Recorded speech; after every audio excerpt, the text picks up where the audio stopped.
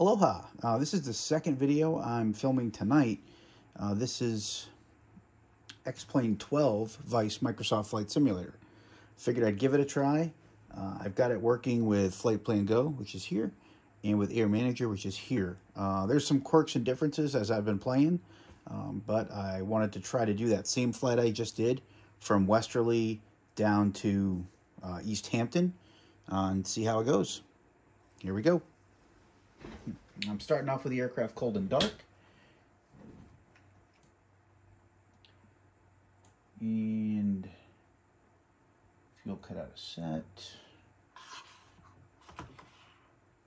Throttle's in slightly. Brake is set. Alright. And I've already got the pop-outs kind of underneath. And avionics, turn that fuel pump on. And then, so I noticed that in XPlane, now this is the default XPlane 12. I don't have any add-ons or anything else yet, but my navigation displays, my 530, my 430 instantly came on. They didn't get the Garmin loading screens.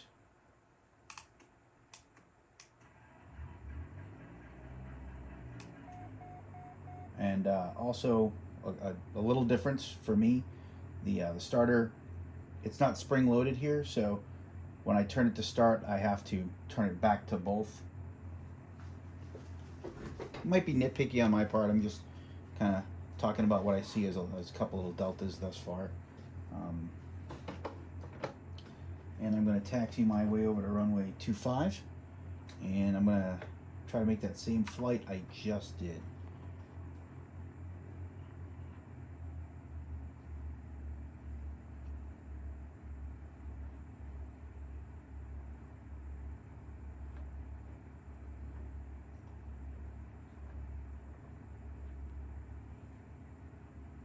So graphics still look really good.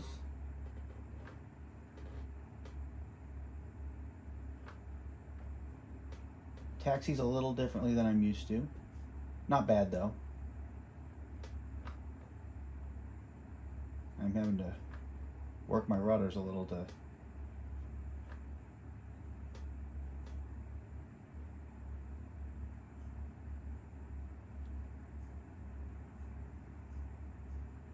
and I haven't even attempted any kind of air traffic control here. This is the first real flight of any duration. I did take off once in it, but just as a takeoff and a fly around the airport, nothing else.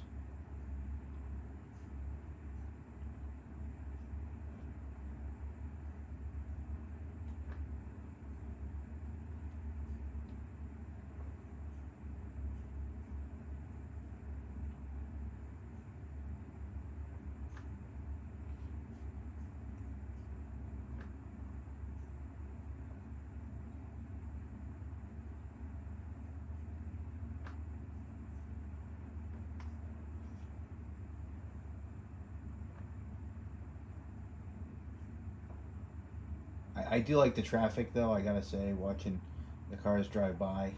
I mean, I've actually driven by this airport myself in Westerly, so I've been on those roads, so it's kind of cool to see it in the game.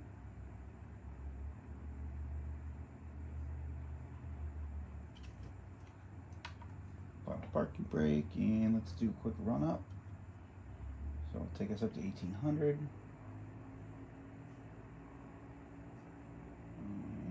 Go to left, and we're coming down. Everything still looks good. We'll go back to both. Come back to right. Comes back. All right, and let's give it some flaps. Take us back to idle.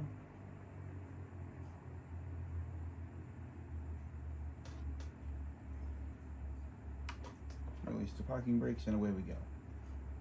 And again, I apologize if you're hoping to hear anything from either automated air traffic control or me. I don't have any of that set up on here. and I haven't learned how to do any of that in here yet, so I'm just kind of coming in and flying off the cuff, if you will. Okay, we are a little off center line, but we're still good. And throttling up.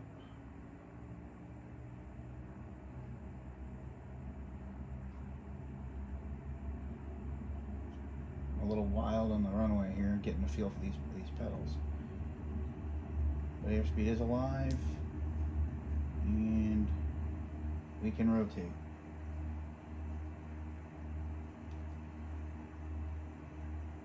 So flaps up.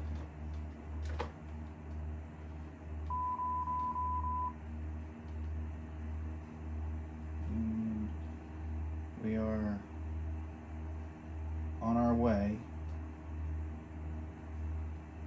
I'll probably fly at about 3,000 feet or so, which was the altitude I flew in Microsoft Flight Simulator on the last flight. I can't really see any leg data on here. I wasn't able to program in anything, so I'm going to be relying on my Flight Plan Go software.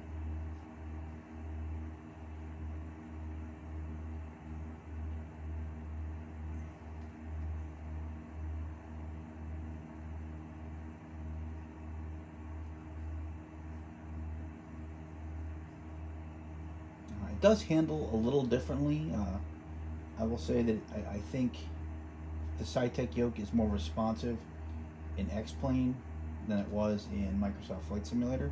Still not a fan of this yoke, but it seems a little more responsive in here. It's not as sluggish.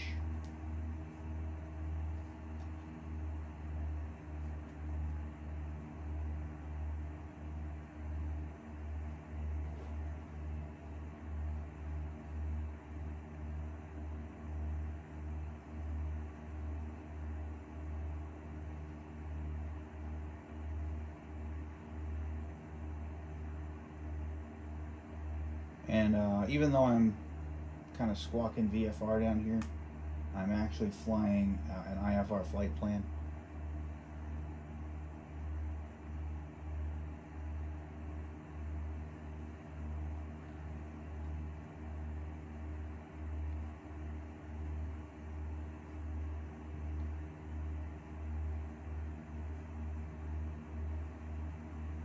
Sloppily, I might add, but I'm flying a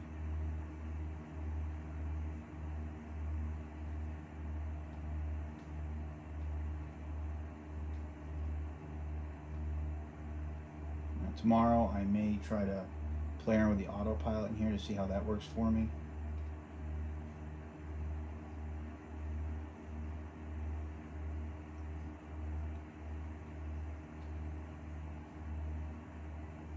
So far though, it seems pretty good.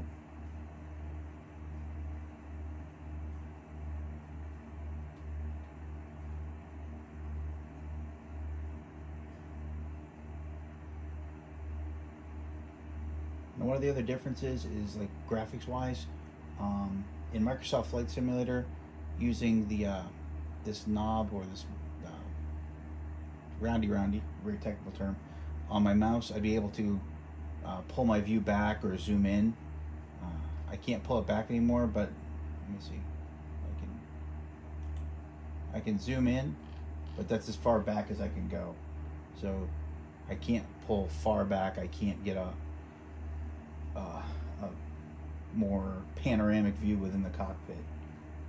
I could do that in Microsoft Flight Simulator, and there may be a way to do it in here that I am not aware of.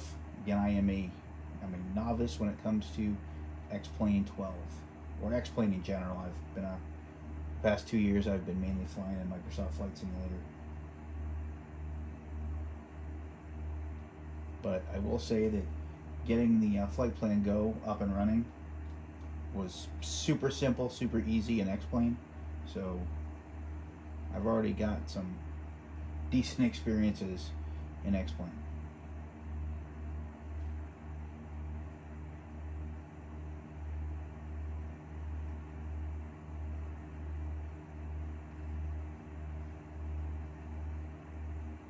Alright, so we're at 3,000 feet. So I'm trying to keep us right around 3,000 feet. So looks like I'm cutting the corner here. It's not intentional.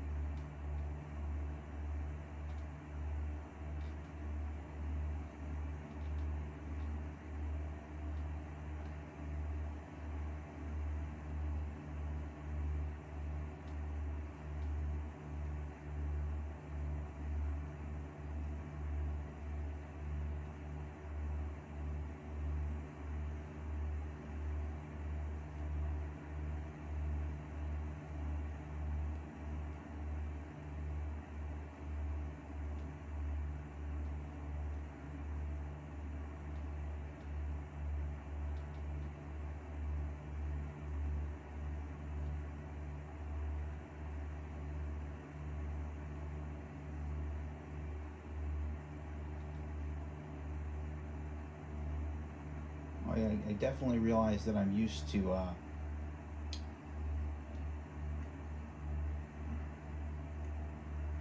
relying on navigating via my GNS 530. Having that, having each leg in front of you here has definitely been helpful for me. So I'm constantly looking to my left here to make sure I'm on track. I know that's reflecting in how I'm flying. But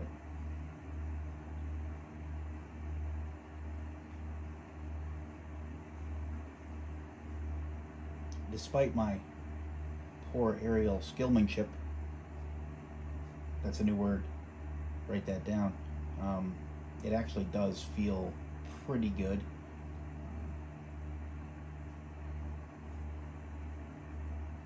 So I think I'm a fan of XPlane 12.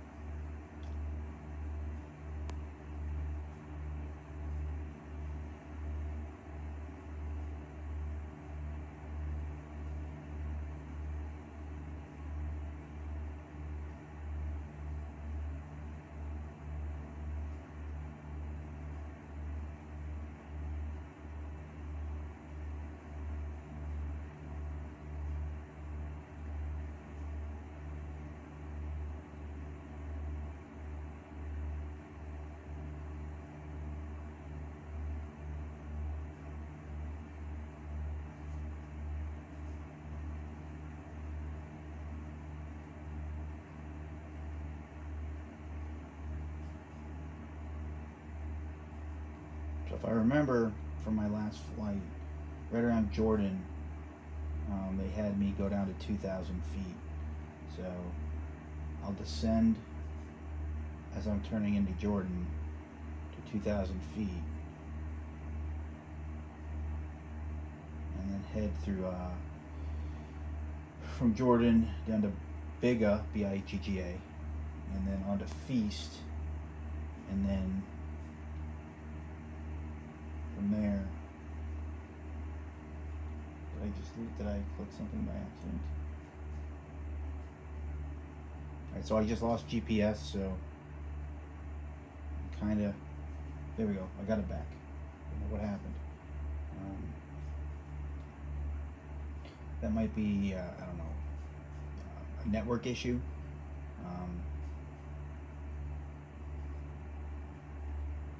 On my part, you when you're connecting XPlane 12 and FlightPlan Go, under your network, off to the right, there's a section that has like devices, and you can select iPad, iPhone. And when I selected iPad, it already said there was one available on the network, so it automatically knew this iPad was on the network. So it was that simple to get the two talking.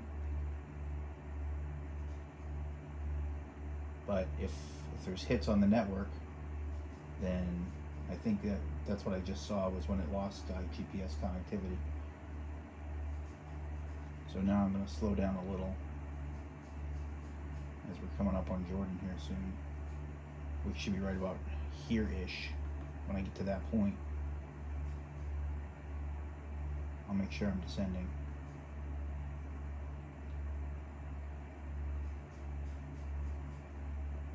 And let's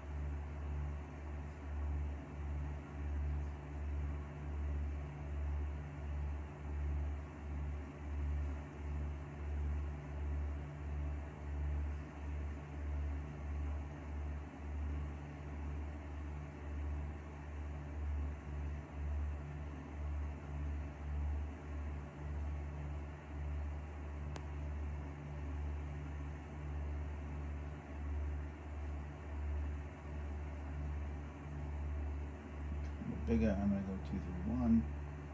So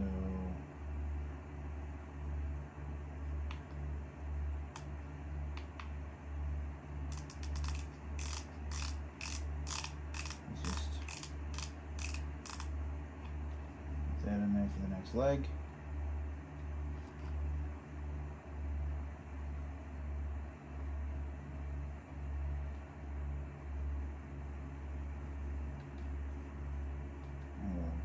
Descent here shortly. Gradually beginning it now.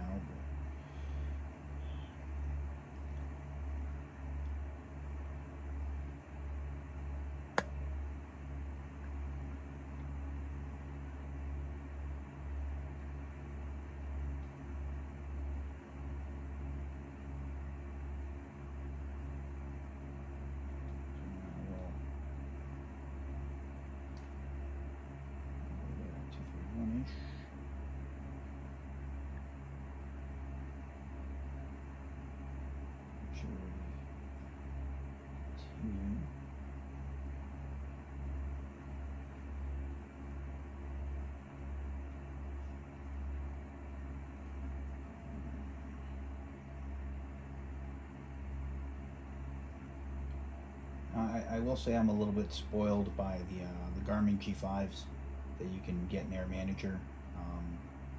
When you take these gauges and you couple them with a knobster, this being the DIY knobster,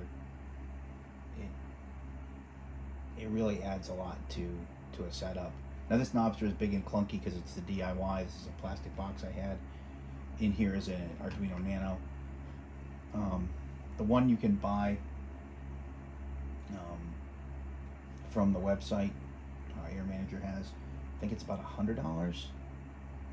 I built this for about $25, and I had the parts, so I really didn't spend money to build it because I already had all the pieces parts. If you're looking for something polished and fancy, the one from them looks far better than this, but for me, because I mounted it on a clamp, I can move the knobster anywhere on this desk, and it works for me. I don't have to hard mount it to one location.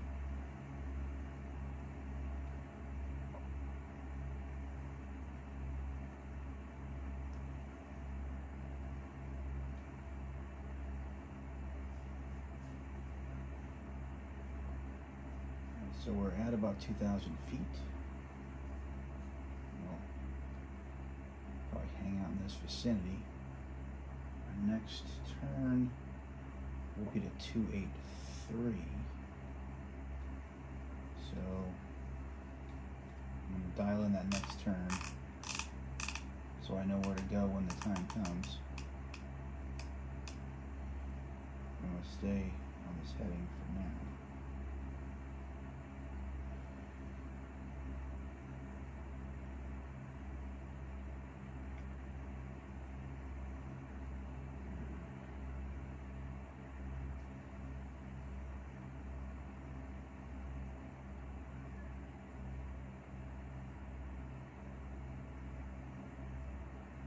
Another thing I do like about XPlane that I think is a little bit better than how Microsoft does it is the casual slewing.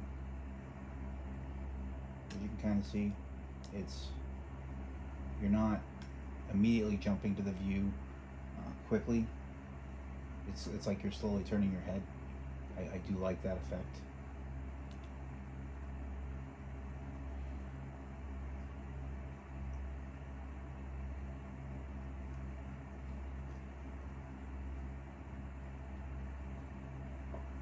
And I have descended a little bit further because I'm about to get into that final turn towards Hampton, or East Hampton, I should say.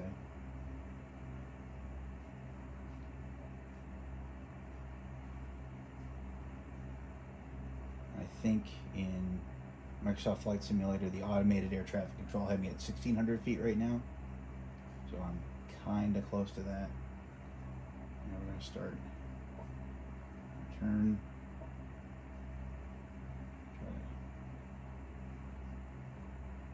We should.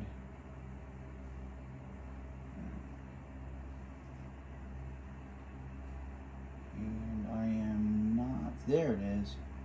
Didn't see it at first. Okay. So there is our airport.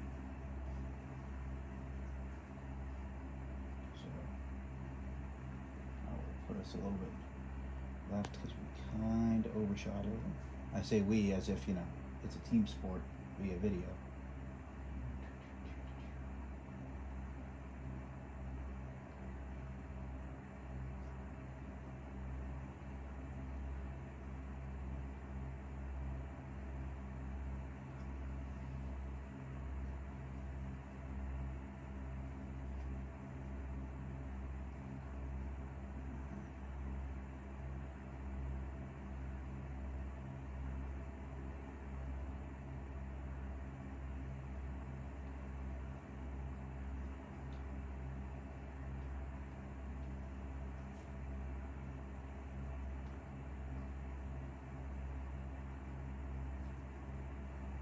So I've lost GPS yet again.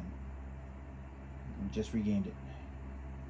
It's kind of hokey how you lose it and get it back, but that's probably something with my home network device.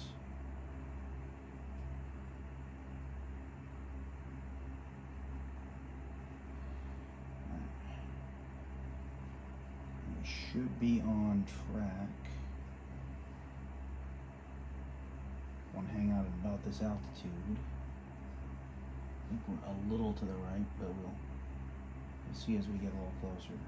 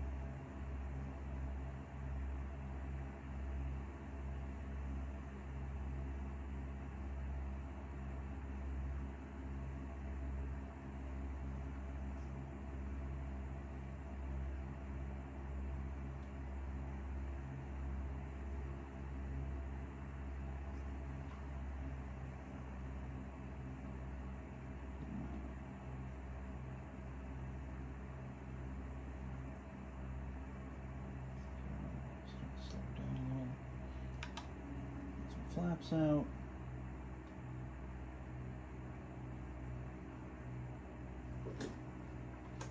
And slowly but surely make our way down. We are a wee bit high at this point, but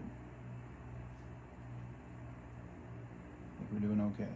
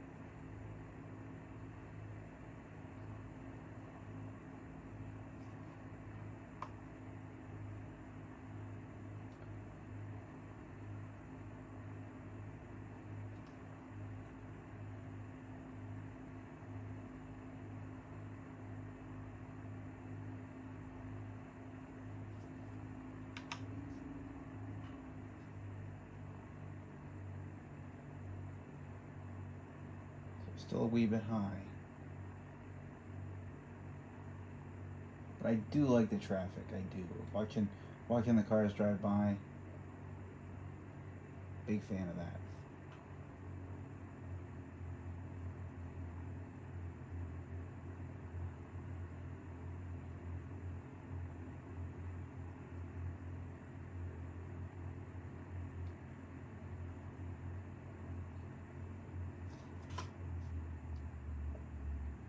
So we were way high on this, but we should still be able to pull back.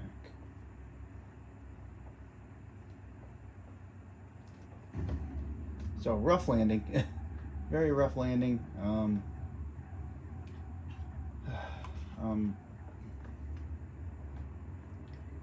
But I will say I definitely liked a lot of this better than Microsoft Flight Simulator. Even the lights on the ground, the effect is better. I missed a taxiway. Yeah, I did. Let's see. Just trying to taxi my way on the ground here a little. I'm very unfamiliar with this airport, so no idea exactly where I'm headed or what I'm doing. So we'll definitely go on the grass a little. That's always fun. But the lighting effects here, I gotta say, are pretty awesome.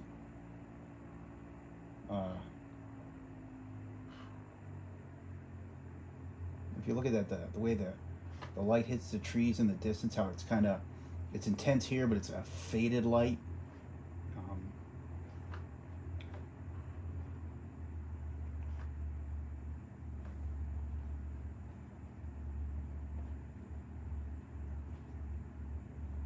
Just gonna find a spot to park really quick.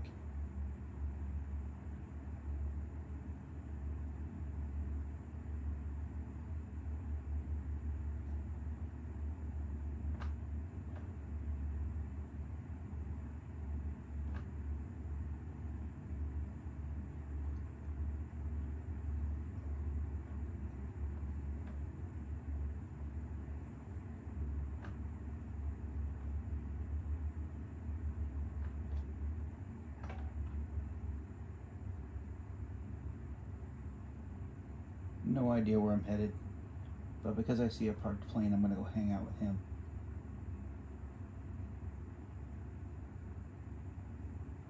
Oh, not that way. It would help if I had a map.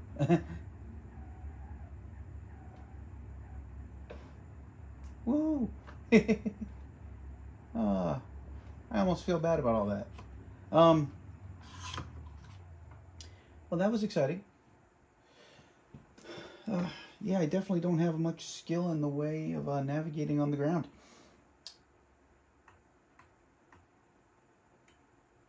But I gotta say, for my first XPlane 12 flight, I was impressed. With this setup, I definitely wish I had the functionality in the 530s. Now, it may be there, and this is an area I'm a total novice at in XPlane, so I'm going to have to play more in those and see if I can build a flight plan in those. I did like tying it into Flight Plan Go software. However, the Flight Plan Go software, it's green saying I've got good GPS right now. It went to red a bunch of times during the flight. If you watch my flying become erratic, it was because this was going red, and I was trying to recover or figure out how to get that back. But overall, I'm pretty impressed with XPlane 12, I gotta say, and the effects of like the light, the way it's the way it interacts with the environment, how it's a faded light in the distance. There's a lot of realism to it. I gotta say I'm pretty happy with it, and I think I'm gonna be flying it a lot more. I don't know if I'm gonna use it as much as I use Microsoft Flight Simulator, but I'm definitely gonna keep flying on it. So thanks for sticking with me if you did, you know, and hopefully you saw the two flights side by side. I think they're both great sims, but this one definitely worked well for me. I definitely like the visuals. I like the interface to Flight Plan Go. It worked great with Air Manager 4. It was fairly seamless. So, yeah, I'm a big fan, I think. So thanks for watching, and as always, stay safe and happy flying out there.